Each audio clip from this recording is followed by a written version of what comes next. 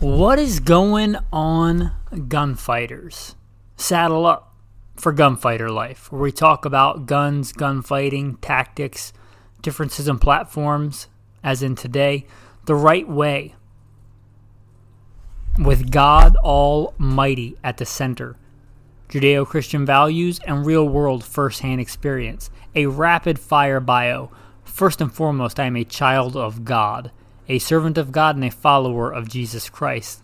That is central in my life, and everything that I do in this podcast is no different. Also, military, Marine Corps combat veteran,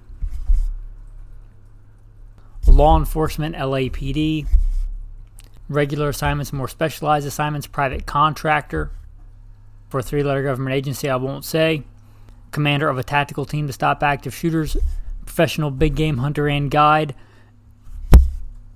and a long-time competition shooter.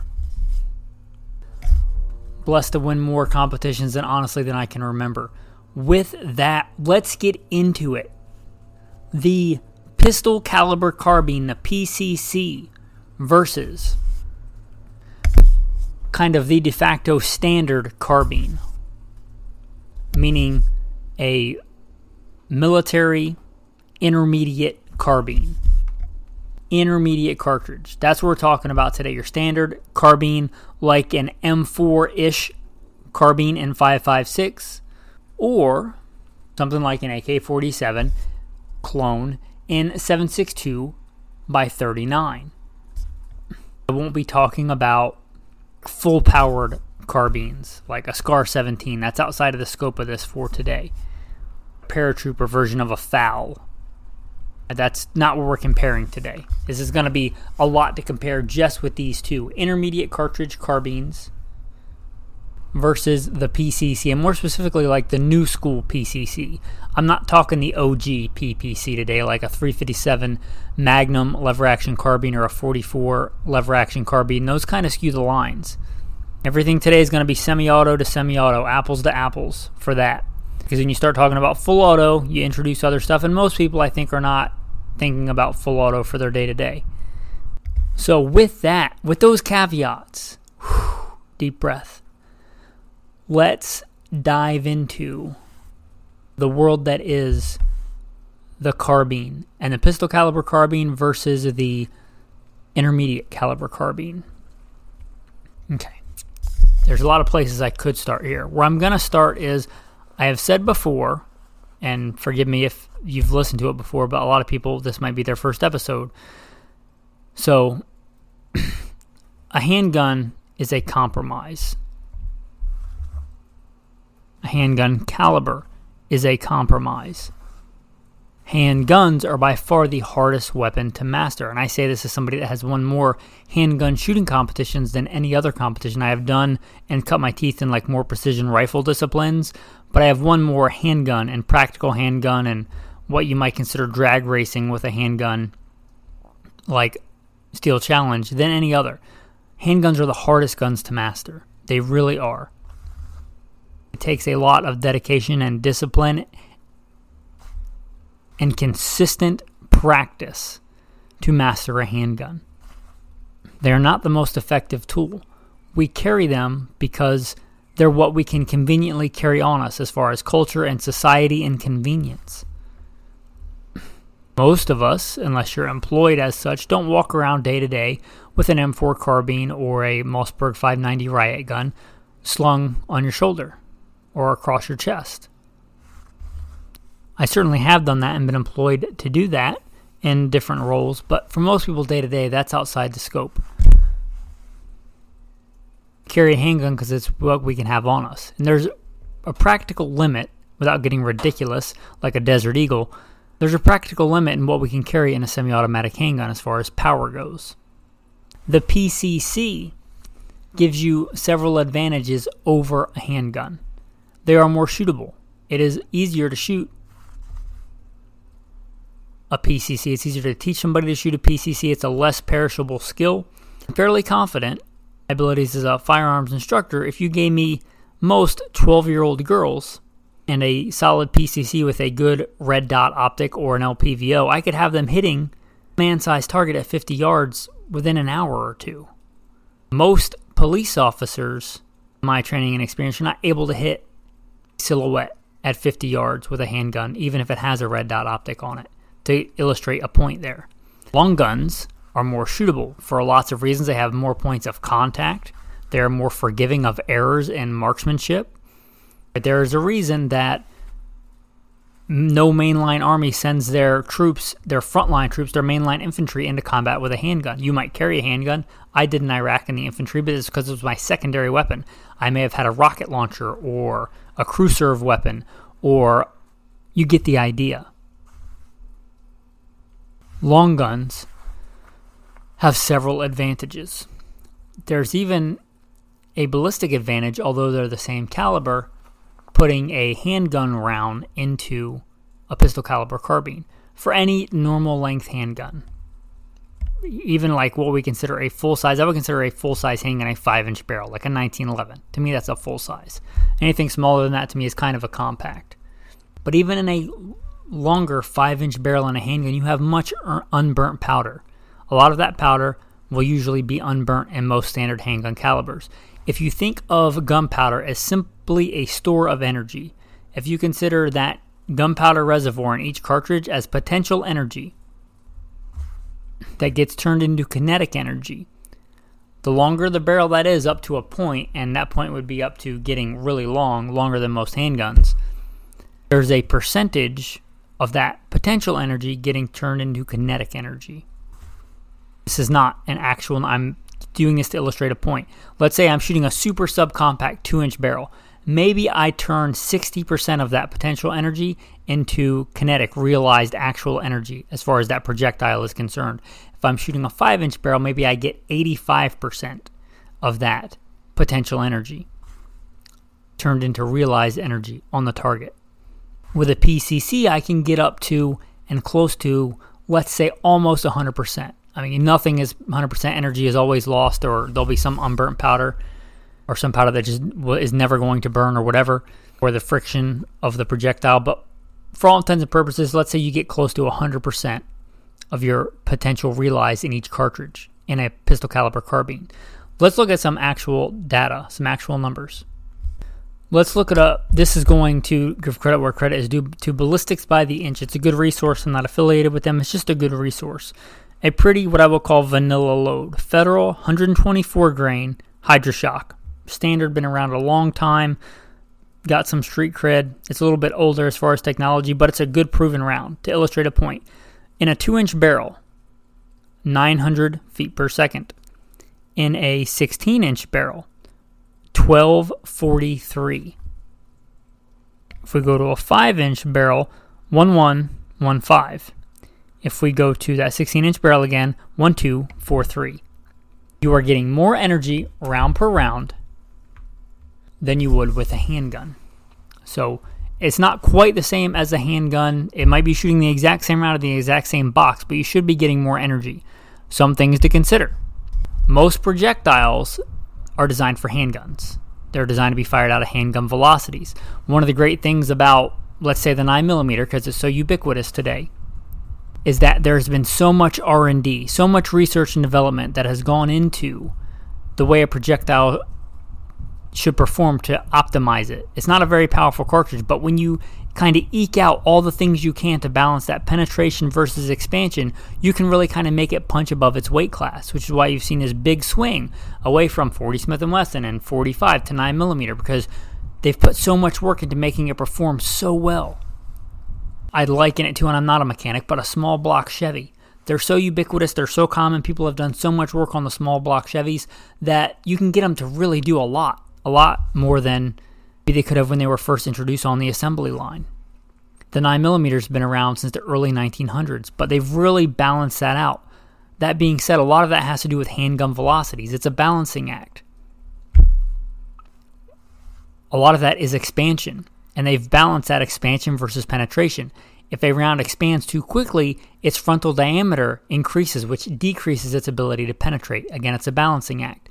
A lot of those were made for handguns. If it opens up too quickly, which you might think that's awesome, but it's not awesome if it opens up so quickly that it doesn't penetrate deep enough to get to the vital organs of the thing that you're trying to stop. there is a balancing act there, or it's going so fast out of a given barrel that it won't punch through windshield glass or a car door or whatever. So it is a balancing act. And a lot of that research has been done geared towards handguns. So keep that in mind and be judicious about your bullet selection. What are some other advantages of the P.C.C? I'm going to give you a few. They're fairly gentle, okay? And I think this is a big part of why they've become so popular, just being honest. They are really, really fun to shoot. They're super fun to shoot, probably one of the most fun guns to shoot. They have very low recoil. They are loud. I mean, don't shoot them without hearing protection, but they're much quieter than a comparable sized rifle caliber, which is nice. Also, tactical advantage if you're clearing a small room like a bathroom or shooting inside of a car. Still going to be loud, but it's not going to be as loud. We've already covered the shootability. And here is a big one. They're cheaper. If you're comparing round per round, if you're comparing like 9mm to even something cheap like a 223. Considerably less. I used AmmoSeek, which is a good little thing. I don't get any kickbacks or anything from them, but they're a good resource. Consider them like the Expedia or the Travelocity for looking for ammo online. And I could find the cheapest 9mm less than half the cost of the cheapest 5.56. And the 7.62x39, there's not quite the disparity in cost between that and 5.56 like there used to be. There's not a giant swath of super affordable surplus ammo that I'm aware of that like there used to be. So it's quite a bit cheaper, right? Less than half at the time of looking it up at the time of this recording. That's a big deal, right? If you want to shoot a lot. Again, one of the big reasons I think they're so popular is they're a lot of fun. Also, more is not always better. You can shoot these in a lot of places where you may not be able to shoot a rifle caliber. That can be an advantage, right? There's a big reason why P.C.C is a big thing now in USPSA. You can shoot it on the same stages that you shoot a handgun, right? There's its own division. Most steel targets and target arrays are not going to allow that for a rifle round.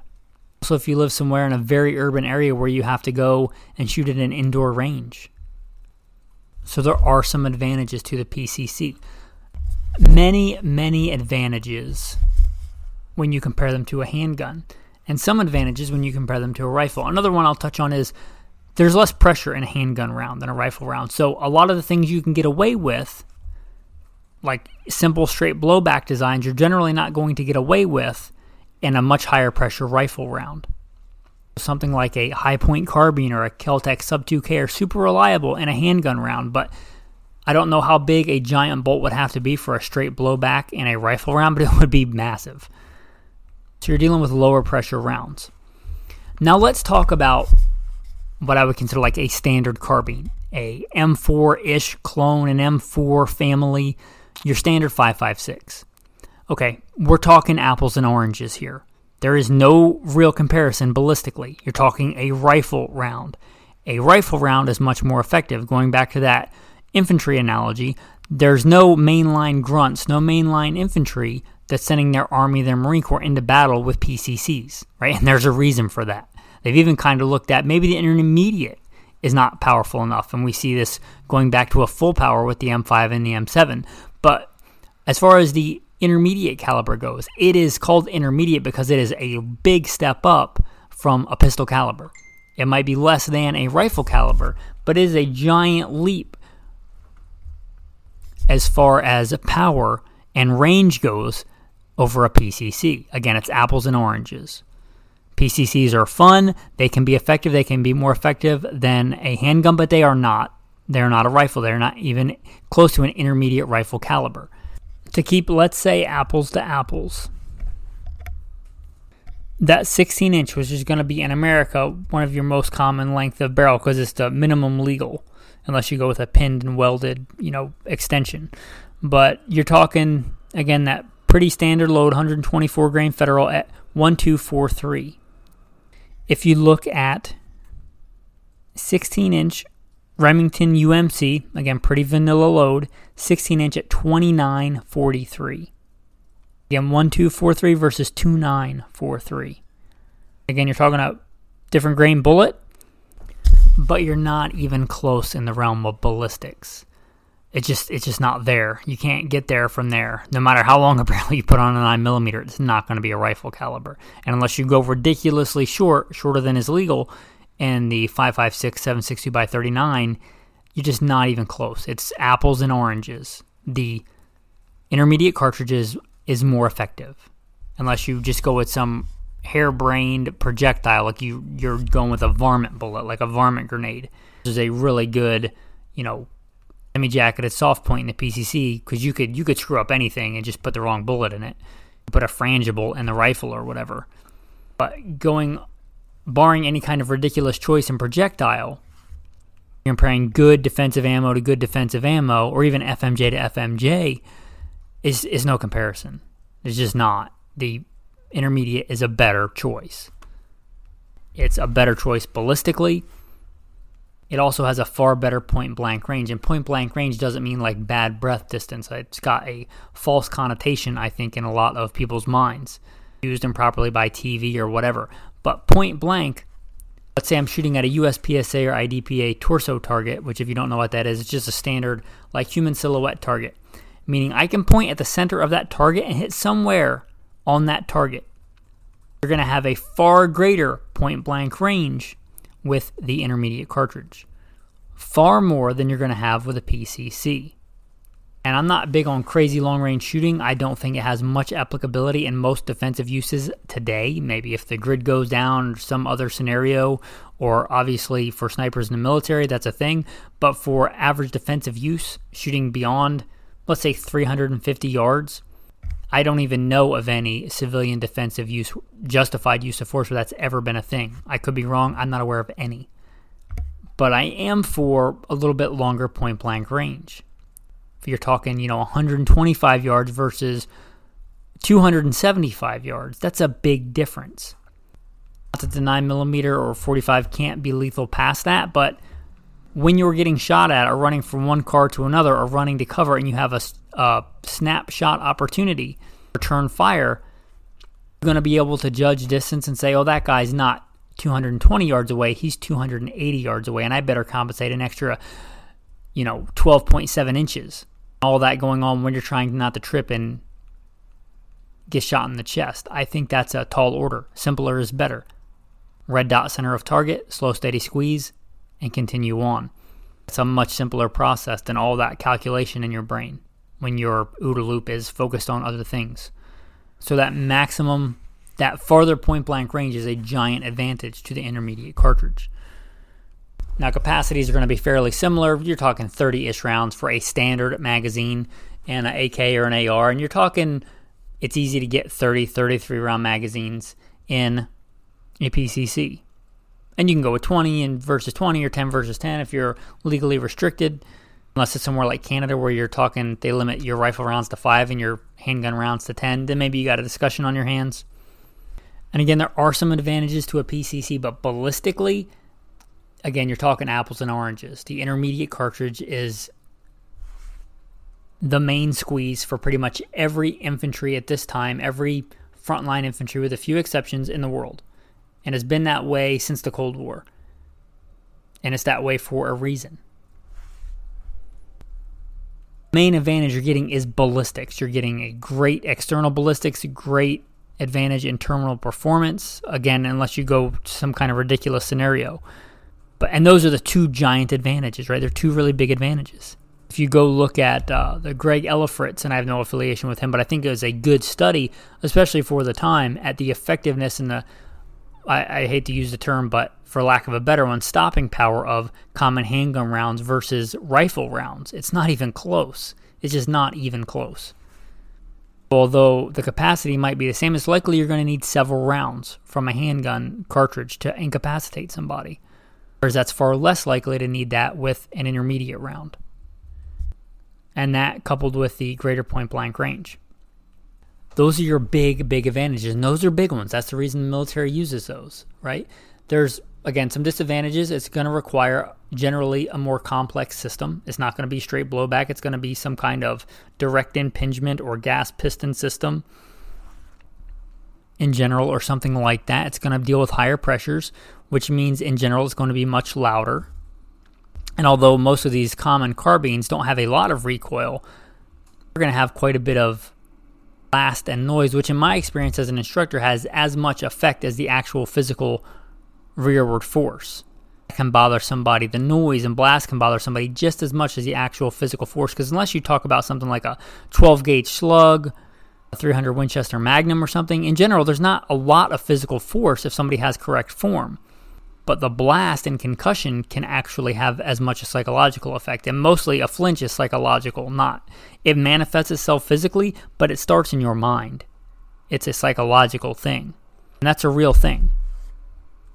Another advantage might be, not to get too far off in the weeds, but if you have a P.C.C. and you carry a carry gun, you might have it take similar mags, like a SIG 320 and a SIG 320 P.C.C. or a Glock and a Glock. That is an advantage. There is that advantage, ammo commonality, the one caliber thing. Also, heretofore, we have only discussed really 5.56 and 9mm. You can get P.C.Cs in 40 Smith & Wesson, which if you talk about a longer barrel, the 40 Smith & Wesson starts to look like a 10mm would out of a handgun, and you're talking about some ballistic advantage there. Also the 45 ACP. There are other less common calibers. You can skew the lines by comparing like 357 SIG, which is a cool, interesting debate, but not real common, so we're not going to get off on the weeds on that today. You'd even go 10mm for a semi-auto carbine, and then again, you're kind of skewing the lines because it's not a real common handgun caliber. It's there, but it's not one of the big three. You kind of skew the lines, but there are other calibers for P.C.C. And also there are other intermediate cartridges beside 5.56, the big one being 7.62x39, which I would argue, in my opinion, is the best intermediate cartridge. It has some disadvantage over the 5.56. It does not have as long a point-blank range, but I think round per round, especially if you talk good defensive ammunition, not just FMJ, that it's a better round, ballistically round per round. So it has some advantages and some disadvantages, but that's a thing if you decide you want an actual fighting carbine, a standard carbine. Do you want 7.62x39 or 5.56? But either one of those is vastly superior ballistically. Then you might look at like a 300 blackout, and that skews the lines the other way. Like you compare like a 300 blackout to a 10mm, you're really kind of which attributes do you want and not want. But when you compare straight common, the most common handgun rounds to the most common rifle rounds, like a 9mm versus a 5.56, right? They're apples and oranges. There are advantages and disadvantages to both, again. So I'm not going to tell you which one you should get. It's not my job to think for you. It's primarily my job to give you the truth and let you decipher what's best for you. Is it a truck gun? I plan on doing a whole series coming up. I did an episode a while ago on truck guns. I think I did 2. I got more requests for them on truck guns, so I'll probably do a series on truck guns. Is it going to be a truck gun? Is it going to be a home defense gun for a loved one who has very little firearms experience? You mostly want to go and have fun with it. Let's be real. Shooting is fun. Plinking is fun. Do you mostly want to go and have fun with it and shoot it at the range? In which case, a more affordable, lower recoil, quieter P.C.C., if that's your main thing, and you may have to one day use it for defense, that's going to skew you one way or the other. If you want a go-to, apocalypse, and I don't apologize for being a survivalist, like your one long gun and you think that should be a rifle, I might disagree, but I think it should be a center fire battlefield rifle. Again, there's no comparison between an intermediate rifle caliber and a P.C.C. Again, I'm not aware of any mainline infantry, and there are specialty roles, right? I like an MP5. I like them a lot. If you say I'm going to take a private contract, again, if I'm going to go, you say you're going to send me to some, let's say, for instance, I've never been to Africa, but some war-torn place in Africa, get a long gun, right? I don't want a P.C.C. I want an intermediate caliber battlefield weapon, an AK or an AR-15. I don't want the P.C.C. There's a reason for that. Unless you're talking about some specialized thing, like I've done a bit of EP work, executive protection and VIP stuff. Unless I'm going to be like in a vehicle convoy in a major city where my long shots are super close, you're giving me full auto. But again, you're skewing lines there. You get the idea. What are you going to use it for? Which one of those attributes is most important to you? I would say make up like an index card or a thing on your phone Write down what's most important to you for the attributes of the thing that you want. Though they're both carbines, they're very, very different. Although you can get both that look like an AR, that look like an M4. You can get one that are even built on like M4 lower receivers or M16 AR-15 lower receivers. And you can make them look fairly close, but they're not the same thing. They're not the same thing. Because they look similar doesn't make them similar. I can get a 22 long rifle that looks almost identical to an AR-15. Like from a distance, you wouldn't even be able to tell which one was which. They're not the same. So you can get a P.C.C that looks like a battlefield, weapon. It's not an intermediate cartridge carbine. So although they may look similar, you may put like a mag release button in the same place, they are not the same thing. So you decide which one is best for you. With that, I think we're going to wrap up this episode. And that's a lot. I know it's a lot, but I got the request and I thought it was a good one. Make sure you're subscribing, and I plan on going in deeper depth if you're talking about the truck gun thing. But make sure you're subscribed. If you like this podcast and you want to support, for as little as $1, you can support. Consider becoming a patron. Also, if you don't want to deal with Patreon and you don't want any insider content and you don't want to be part of the insider chat, you can just drop whatever you want on Venmo. There's a Venmo link. Fraction of the cost of a box of ammo, you can support the show. Hopefully you consider this knowledge worth something. Hopefully you appreciate that I'm not taking sponsors here. I'm not like, oh, you should buy the next ABC company pistol caliber carbine. It's the best because they sent it to me for free and paid me a bunch of money to tell you how great it is. Right? That's not what I'm trying to do here. I want you to be well armed, well trained, effective. The prime directive, I believe, of these podcasts, to make godly men strong and strong men godly. And I don't want to take a bribe. For a bribe blinds the eyes of the wise and twists the words of the righteous, the Bible says. If you want to support that, support the message, support making godly men strong and strong men godly without taking bribes, consider becoming a patron, supporting, giving on Venmo. Anyway, with that, let us roll into the tactical tip of the day. Now, this came up in our Patreon chat. We talk hopefully about theological stuff and Bible verses a lot, and we talk about guns obviously a lot on Patreon. And this came up, and I'm not even going to say which gun it was about, but somebody sent me a link and said, what do you think about this gun? And I'm not going to even name the name or the model, but it was one of these new, supposedly, and I don't think they use this term, but I'm going to use it because I see a lot, game changer in the AR world. This thing that they do is different than every other thing that's ever been done on the AR. It doesn't even have to be this maker model or this particular thing. I'm not even going to mention what it is because it's irrelevant to this tactical tip. Again, what do you want it to do? Is this a range toy?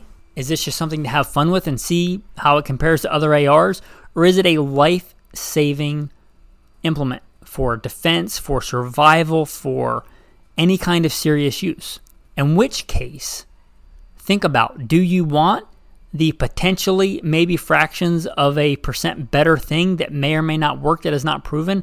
Or do you want the proven reliable thing? Do you want this new thing that may be better?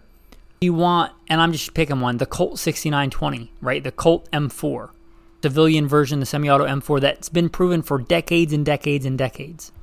And all the little things that may have come up with it, they fixed decades ago. And it's pretty much remained the same because it works. It's not even my favorite platform. The AR-15 is not even my favorite gun. But if you're going to get one, do you want the next new game changer thing? And the answer may be yes.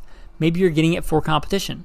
And the fact that this model has a bigger magazine well, or this model has hydraulic buffer tube, and that wasn't even the thing the guy brought up, but you get the idea. If that is going to give you a little bit of advantage, yeah, then that might be your top criteria.